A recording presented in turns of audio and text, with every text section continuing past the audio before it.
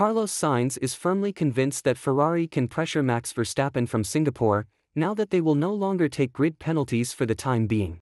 Carlos Sainz is convinced that Ferrari can finally put pressure on championship leader Max Verstappen at the Singapore Grand Prix, as they will not take any grid penalties there.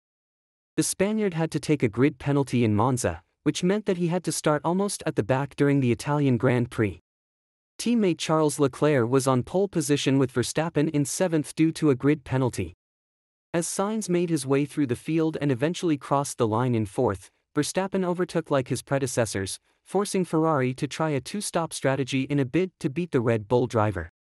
That ultimately failed, but Sainz thinks that the Italian racing stable can challenge Verstappen more often, now that the grid penalties are out of the way.